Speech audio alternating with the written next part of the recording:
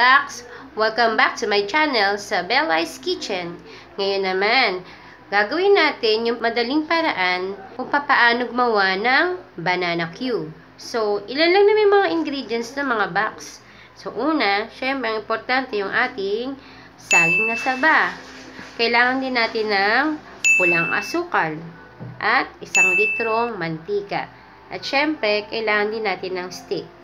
Okay? Simulan natin mga Baks. O, ito, lagay na natin yung ating mantika. So, habang pinapainit natin mga Baks yung mantika, balatan naman natin yung ating saging na saba. So, kailangan natin.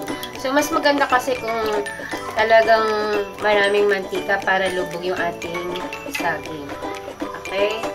So, habang hinintay natin kumulo o uminit ang mantika, balatan na natin yung ating saging na saba. Okay mga Baks, ganito yung tamang pagbabalat ng saging saba.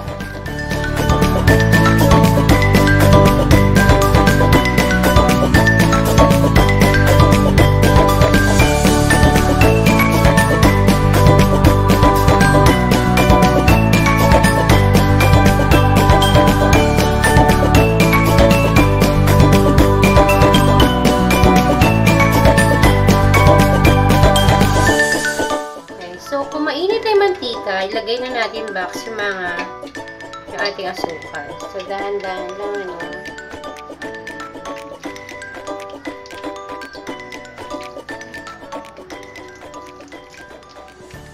So, mga Baks, hintayin natin lumutang yan. Pag lumutang na yung asukal, saka natin ilalagay yung saging. Para dumikit dun sa saging. Okay?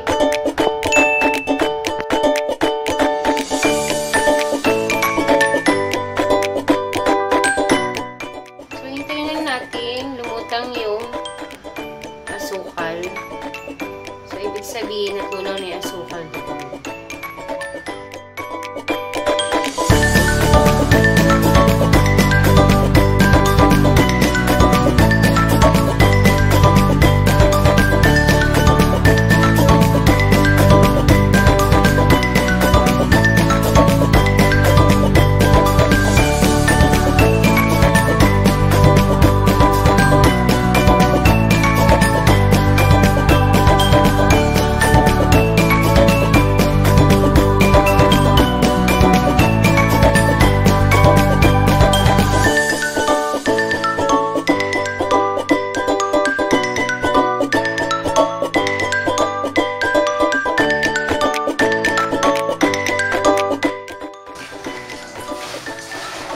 Pag umangat na, mga Baks, pwede na natin lagay ang ating mga saging.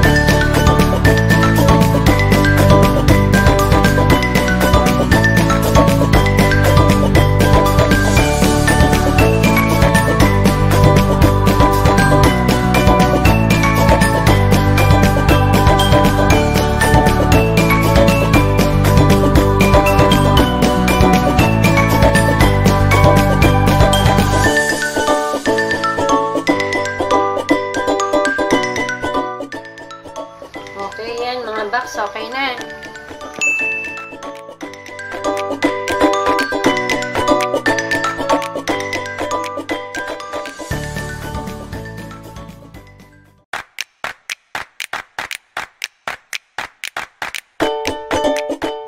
Ito mga box, syempre, ito yung pagtutuhog natin.